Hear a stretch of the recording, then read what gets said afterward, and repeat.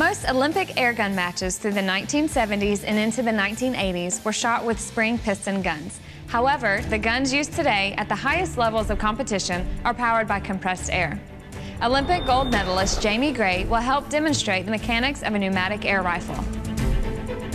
Pneumatic air guns utilize compressed air as a source of energy to propel the projectile.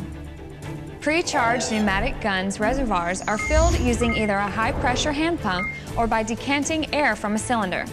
This design, having no significant movement of heavy mechanical parts during the firing cycle, produces less recoil. The firing sequence of a pre-charged pneumatic air rifle is really quite simple. When the trigger is pulled, a valve opens and a quick burst of compressed air is released to travel up the barrel, pushing the pellet in front of it. Each time the gun is fired, the pressure and volume of available air in the gun's air tank is slightly reduced. Eventually, the gun's air tank will not have enough pressure or volume left to propel a pellet at the velocity needed to maintain a predictable trajectory. At that point, the pellet's path degrades and alters the point of impact by as much of 1/4 inch or more. Subsequent shots will not be predictable for shooting with pinpoint accuracy, so the gun should be recharged.